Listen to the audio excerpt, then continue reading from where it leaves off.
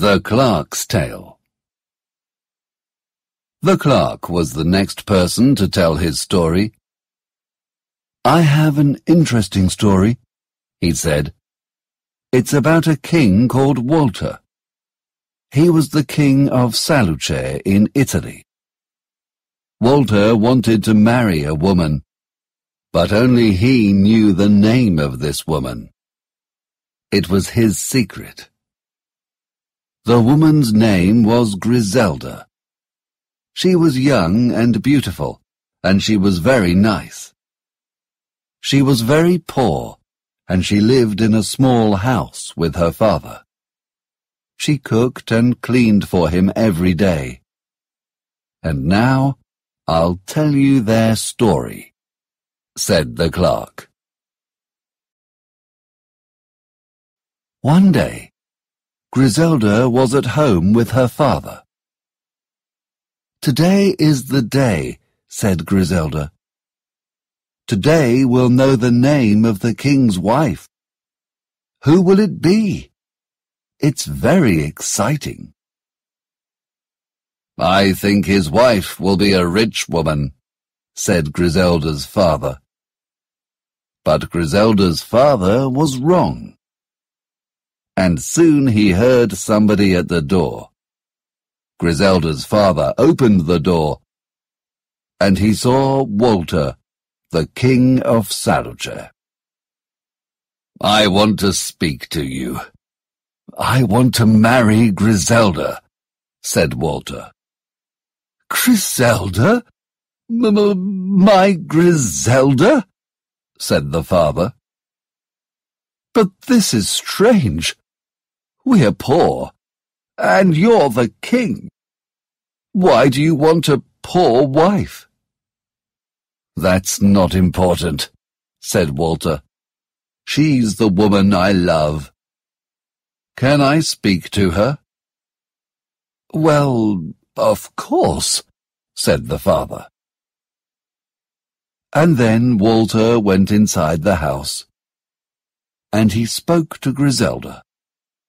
"Griselda," said Walter, "will you be my wife? You must do everything I say." "I'm too poor for you," said Griselda. "I cook and clean. I work hard. I have a different kind of life. But I want you to be happy. I'll be your wife, and I promise to do everything you say." "That's good," said Walter. And then Griselda went home with Walter. Servants arrived. They gave Griselda a beautiful dress, and on that day Walter married Griselda. Walter and Griselda were very happy. The people of the city liked her.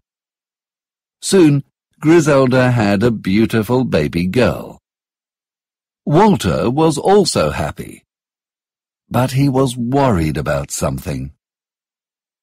"Griselda is very nice," he thought. "But does she love me?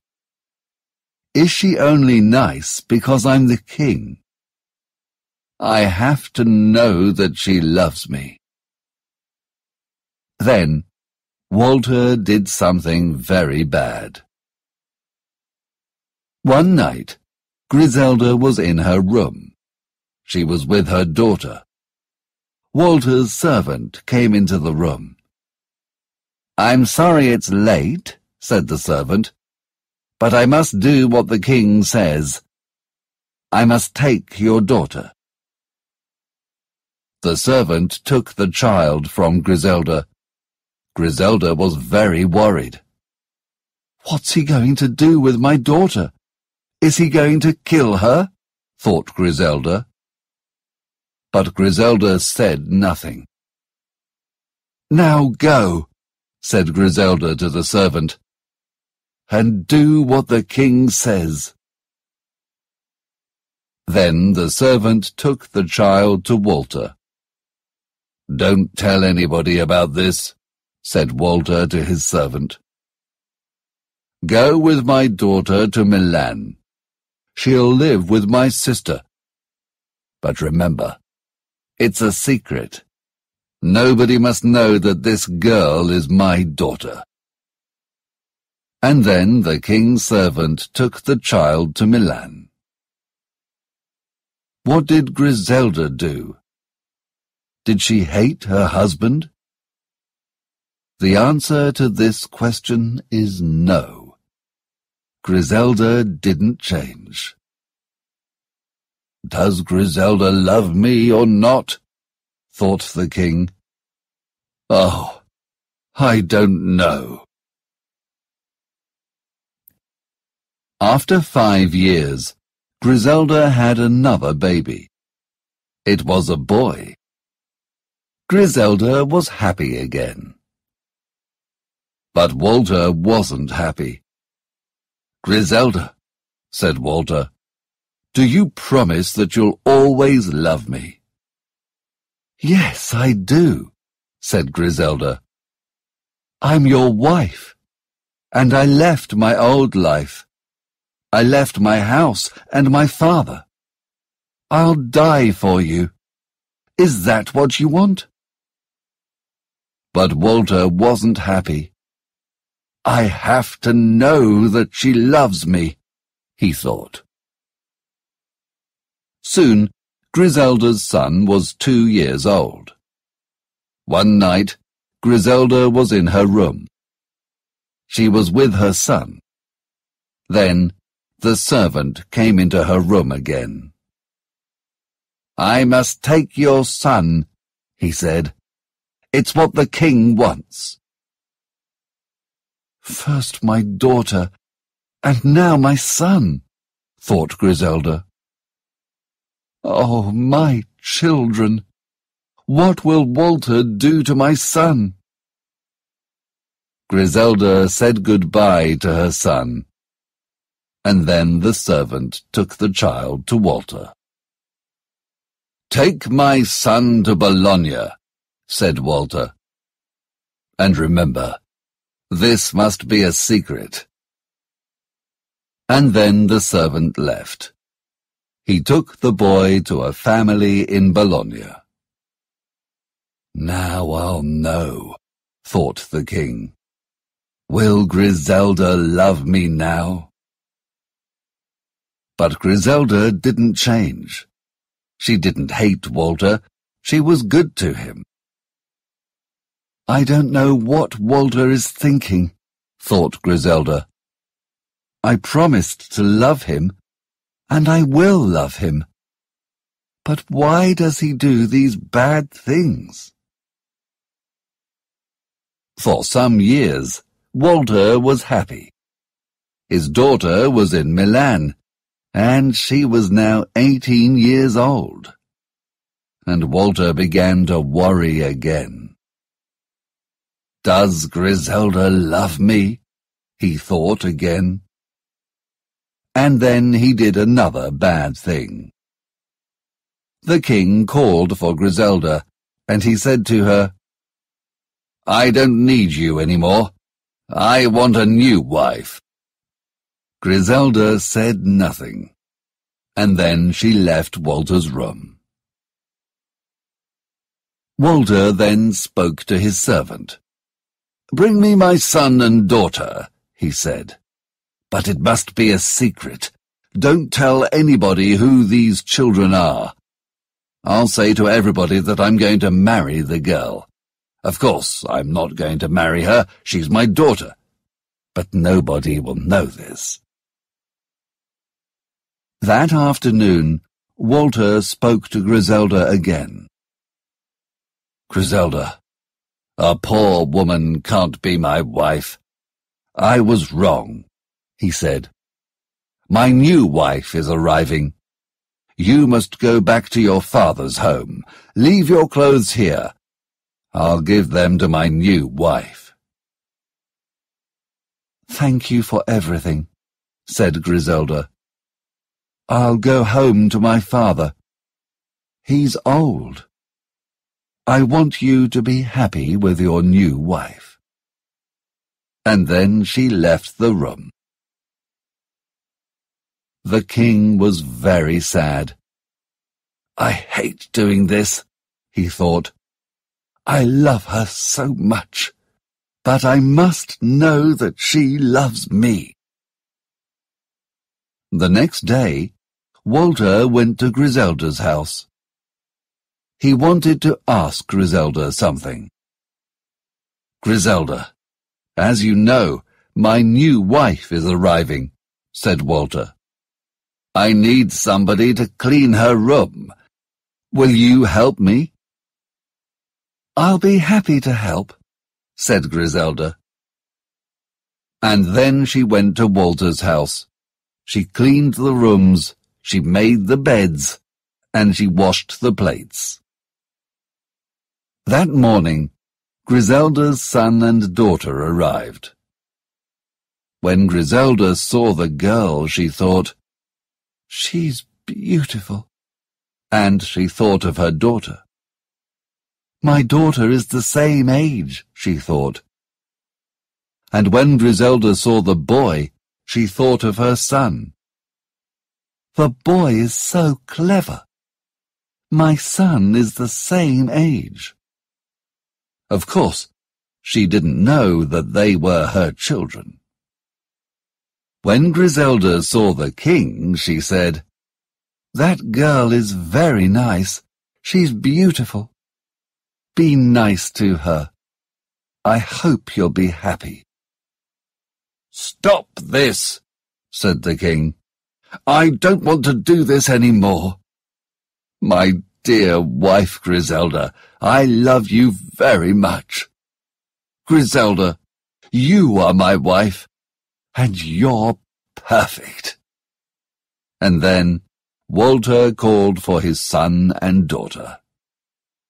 "Griselda, this is our daughter, and not my new wife. And this is our son. I'm very sorry. I only wanted you to love me." That night they had a big party. Griselda and Walter were both very happy. And Walter never worried about Griselda's love again. The Merchant's Tale. The merchant told the next story.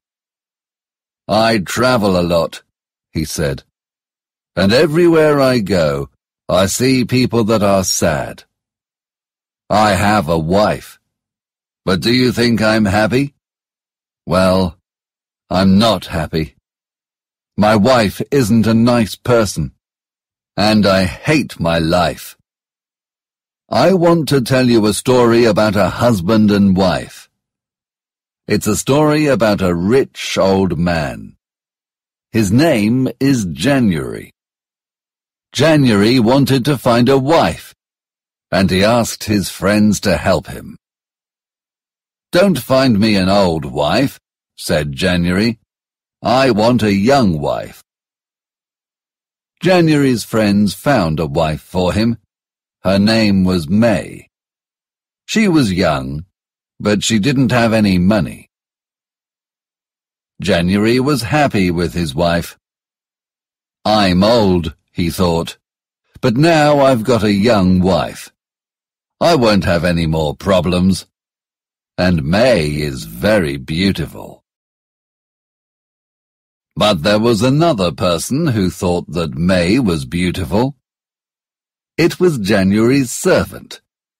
His name was Damien. Damien thought of May all the time. He didn't sleep very much. He didn't want to eat.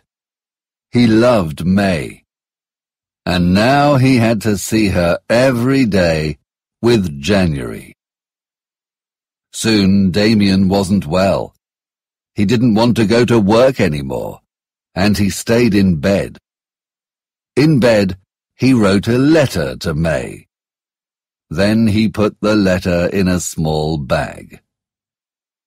That evening, January went to dinner. "Where's my servant Damien?" he said. "Damien isn't well," said another servant. "He's in bed now." "I'm sorry about that," said January.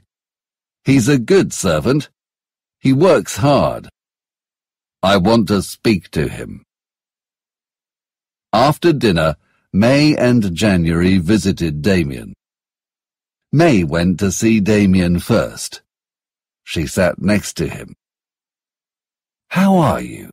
asked May. Damien didn't say anything. He took the letter out of his bag, and then he gave the letter to May.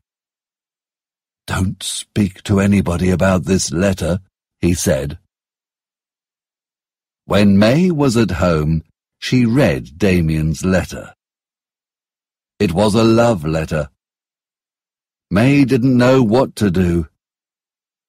"Damien doesn't know my secret," she thought. "I love Damien, but he is poor, and my husband is rich. How can I help Damien? I want him to be well again," thought May. May wrote a letter to Damien, and then she visited him again.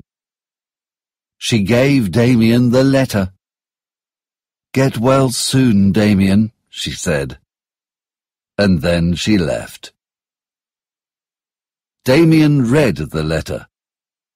The letter changed him. Soon he was well again. The next morning, Damien got up. Now he was happy. Now he wanted to go to work. January had a big house, and he had a beautiful garden. He often went there. It was his favorite place. Only January and May could go to the garden. January had a key, and he used the key to go into the garden. One day, January was in his garden. He looked at the trees and the flowers. It was a beautiful day. The weather was perfect. But January didn't feel very well. "Help! Help!" said January. "I can't see. I can't see anything. I'm blind." It was very sad. January couldn't see any more. May went to the garden, and she took January back to the house. January stayed in his room for 2 months. He didn't want to go out, and he often thought about May. "What about May?" he thought. "Now I can't see my beautiful wife. What is she doing? I can't see what she's doing. Does she love me? I know what I'll do. I'll tell her that she must always stay in the house. We'll stay here together." The next day, January said to May, "You must always sit next to me. Then I'll know what you're doing. Sometimes we can go to the garden, but we must go there together." Now it was May who was sad. Her house was a prison, and she thought more and more about Damien. Damien was also sad. "I can't speak to May," he thought. "January is always there. I must do something. I need to speak to May." May and Damien often wrote letters to each other. They wrote about their love. But Damien wanted more. He wanted to speak to May. He wrote a letter to her. In the letter he wrote, "May, take a key to the garden, and then give the key to me. January has a lot of keys. Then tell January that you want to go to the garden. Do it now." Damien gave the letter to May, and May did what Damien asked. She gave him the key. Then Damien went to the garden. and he waited there for January and May. Soon, January and May were in the garden. January was happy again. "I'm old, and I can't see," he said to May. "But I have you, my love. I love you so much, and I want to show you how much I love you. Tomorrow I'm going to give you all my money, and this house, and this garden." "January, what are you saying?" said May. "You're the only man in my life." But of course, there was another man in May's life, and that man was Damien. And now she saw Damien in the garden. "I'm hungry," said May. "I want to go to the apple tree. Then I can eat an apple. Wait here." But May didn't want any apples. She didn't go to the tree. She ran to meet Damien. January waited for May. He didn't know where she was.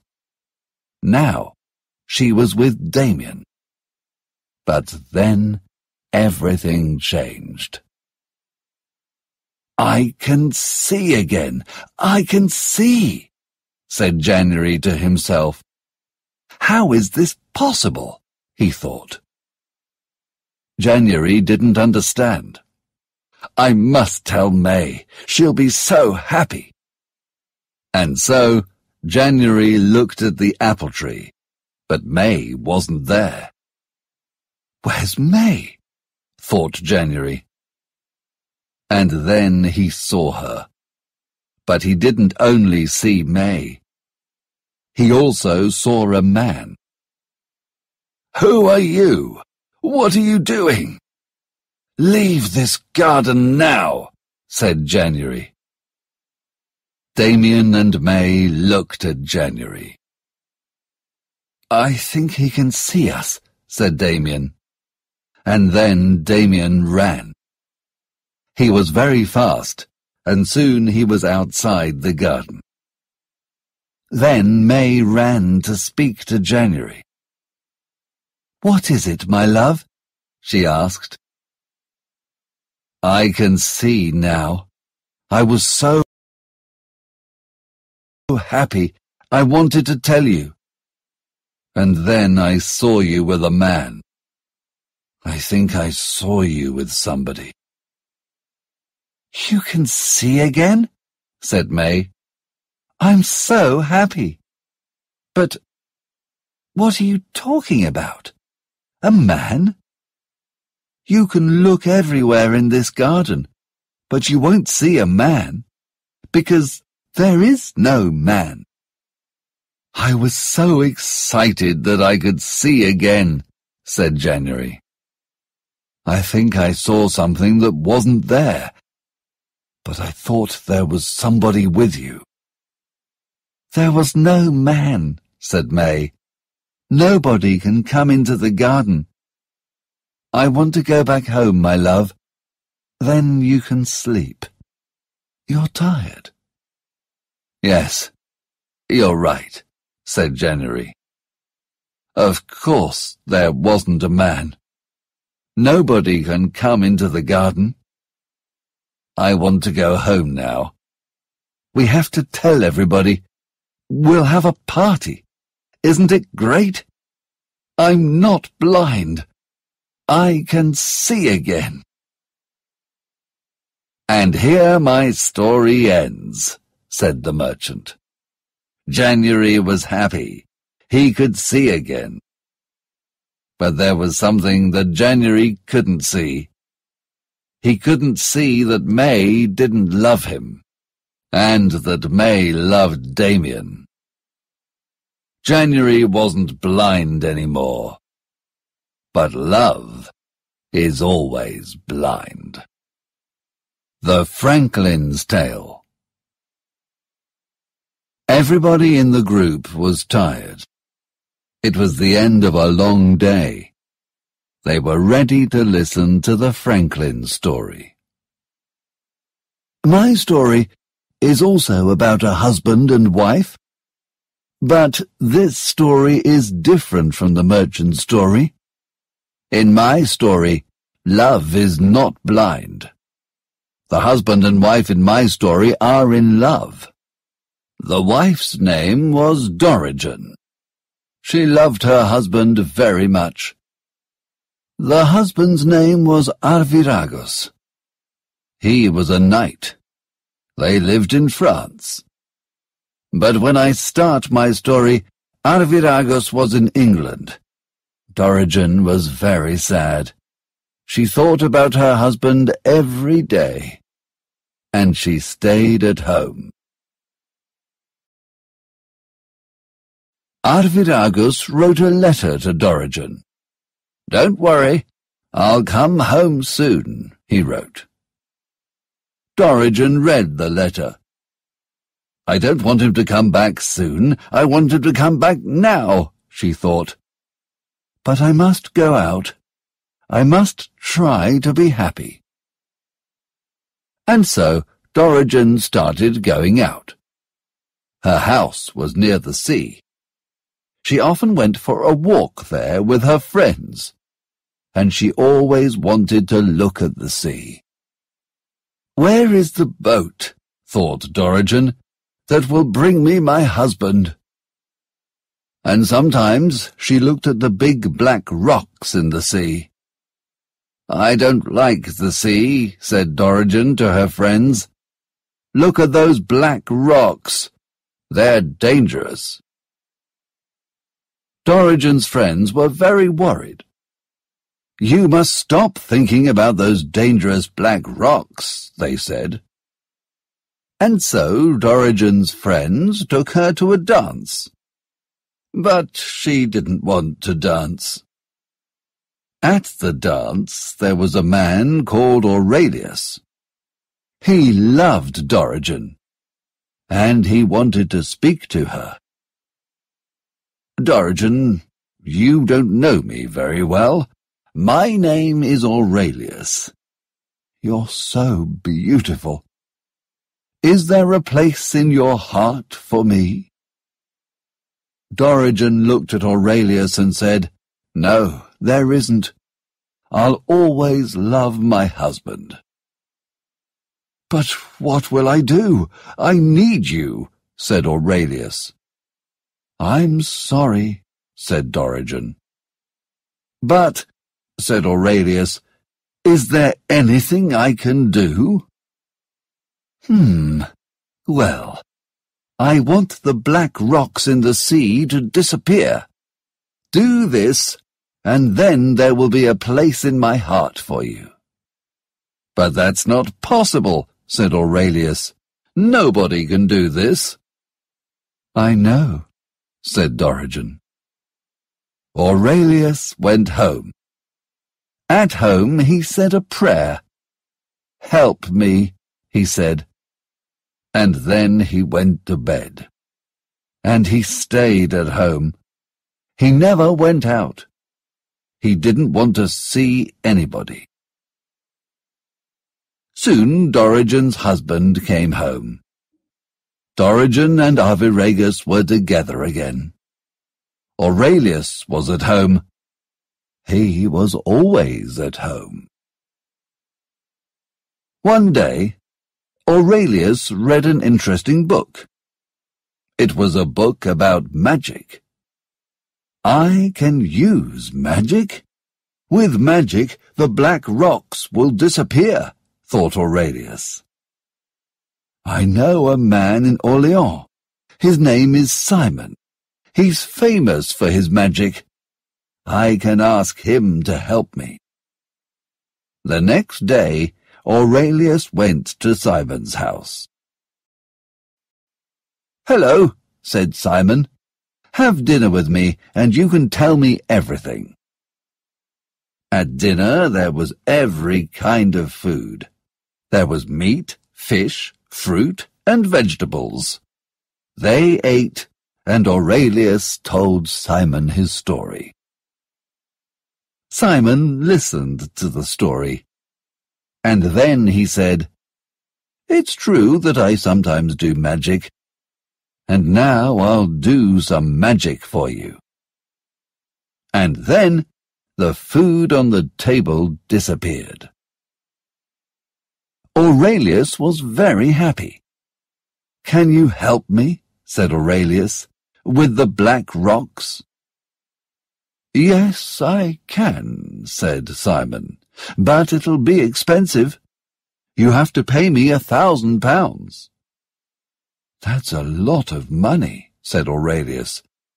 "But all right, you must be quick.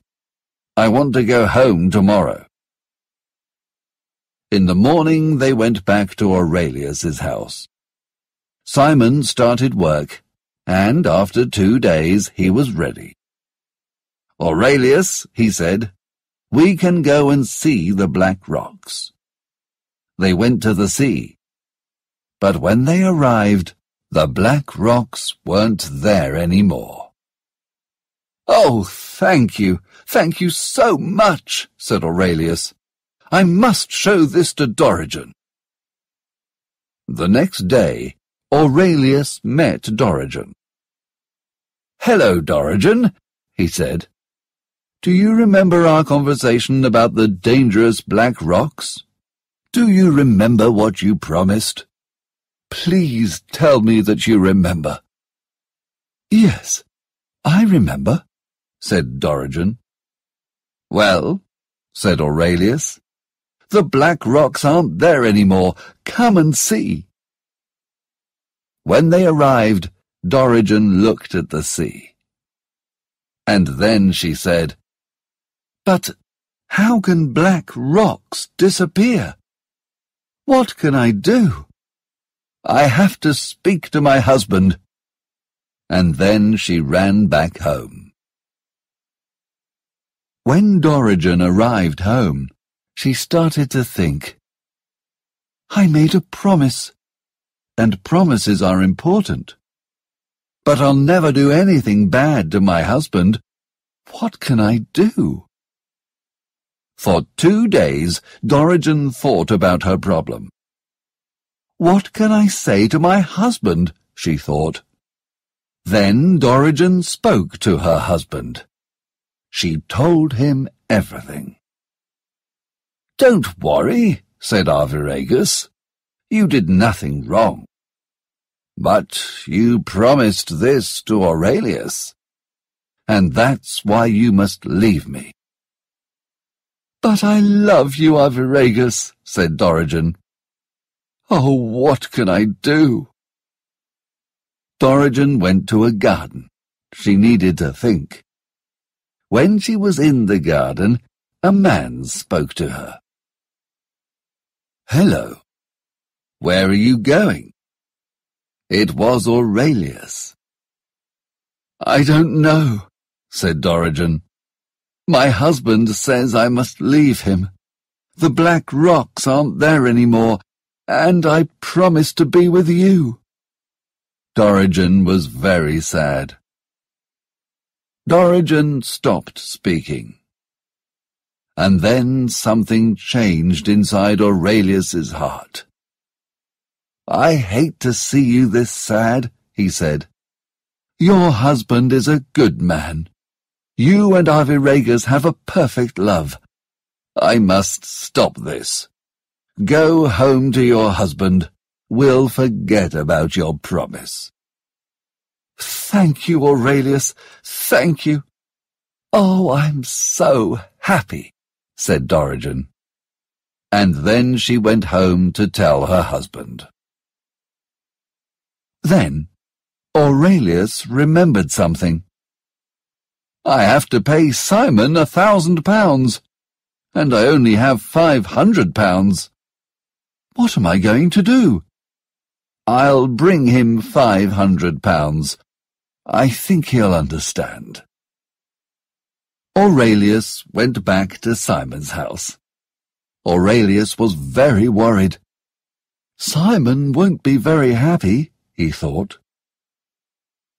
"Hello," said Simon. "Do you have my money?" "I can give you 500 pounds, said Aurelius. Why don't you pay me everything? I did everything you asked of me, didn't I? The black rocks disappeared." "Yes, they did," said Aurelius. "And I'm very sorry about the money." And then Aurelius told Simon everything. He told him about Dorigen and Arviragus. He told him about their perfect love. "You're all very good people," said the man. "You did a very good thing. You have a good heart. And I want to be good as well. You forgot about Dorigen's promise, and so I'll forget about the £1,000. I won't take any money from you." "Thank you, Simon," said Aurelius. And then Aurelius went home. "I'll never be with Dorigen," he thought, "but I'm happy, because I did a good thing." And that is the end of my story, said the Franklin. As you can see, it's different from the merchant's story, because this story tells us that there are also many good people in the world. The Pardoner's Tale. "And now I have a story for you," said the pardoner to the other people in the group. "It's a story about 3 men. They were called Amis, Lucien, and Maurice. Amis talked a lot. The other 2 men didn't talk very much. These men were very bad. They only thought about money. They were always together, but they weren't friends. Friends help you. Friends listen to your problems. They were greedy, and they had no love in their hearts. I will begin my story in an inn. The 3 men were together at a table near the window. "I'm hungry," said Amis. "So am I," said Lucien. "I want something to eat." But then Amis saw something strange. "Look," he said. "Look out of the window. What are those 2 men doing?" "Oh, yes," said Lucien. "They're carrying a man." "You're right," said Amis. "Who is he? I think we know him. Yes, it's Adranus." "Innkeeper," said Amis. "Is that Adranus?" "Yes, it is. Adranus died last night. Somebody killed him," said the innkeeper. "Who did this to Adranus?" asked Amis. "Death did it," said the innkeeper. "Death? That's a strange name," said Amis. "Why is he called Death?" "Because of the things he does," said the innkeeper. "Last week he met 5 people, and he killed them all. Nobody can find him. Everybody is worried about Death." "We'll look for him," said Amis. "It'll be good fun. We'll find him, and we'll fight this strange man called Death." "Don't do it," said the innkeeper. "He's very dangerous." "Don't worry, we know what to do," said Amis. "People say that Death lives near the mountain," said the innkeeper. "Don't go near the mountain, or you'll be the next people to die." "Well, we're going to the mountain. Nothing will stop us." And so the 3 men left the inn, and then they started walking to the mountain. The 3 men walked for a long time. They often had to stop. After some hours, the 3 men met an old man. "Hey, old man," said Amis. "What do you want?" said the old man. "Do you know a man called Death?" "Yes, I know about him," said the old man. "But why are you asking me this? Don't go near that man. He's dangerous." "Tell us where we can find him," said Amos. "Nobody knows where he is," said the old man. "But people say he often goes to a place. They say he puts his money there." "Money?" said Amos. "Where is this place?" "Before you walk up the mountain, there's a very old tree. It's near the road that goes to the mountain. Sometimes he goes there. They say he's got a lot of money."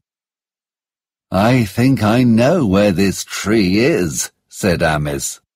"We can go there now." "No, stop," said the old man. But it was too late. The friends wanted to find the tree. After 2 hours, they arrived at the place, and they saw the tree. "I want to look for the money now," said Amos. "Do you remember? The old man said that Death put it here." They looked for the money, and soon they found it. It was under a small rock. There was a lot of money in a big bag. The bag was very difficult to carry. "Here it is! Look how much there is! We're rich!" said Amos.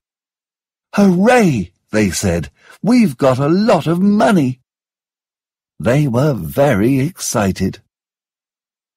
"I want to get something to eat and drink," said Amos. "Okay," said Lucien. "We can go to the town and buy something." "But wait," said Amos. "Two of us must wait here with the money. Maurice, you go to the town. We'll wait for you here." "Okay," said Maurice, and he went to the town. The other 2 men waited under the tree. After an hour, Amos thought of something. "Listen," said Amos. "There's a lot of money in that bag." "Yes, you're right," said Lucien. "There's about 600 pounds. That's 200 pounds each." "Yes, but I think we can have 300 pounds each." "How?" said Lucien. "Well, we can kill Maurice when he comes back. Then we'll have more money." "Yes, I want to do that," said Lucien. And then the 2 men waited for Maurice. Maurice was near the town, and he started thinking. "Well, there's about 600 pounds in that bag. That's about 200 pounds for me. 200 pounds is a lot of money. But 600 pounds is much more. 600 pounds will change my life. I know what I'll do. I'll kill Amos and Lucien. Then I'll have all the money." 10 minutes later, Maurice arrived at the town. He bought some food and drink, but he also bought some poison. He put the poison in the drink, and then he went back to the tree. It was getting late when Maurice arrived. "Amos, Lucien, I've got the food and—" And they were the last words that Maurice spoke, because then Amos and Lucien killed him. "And now we have more money," said Amos.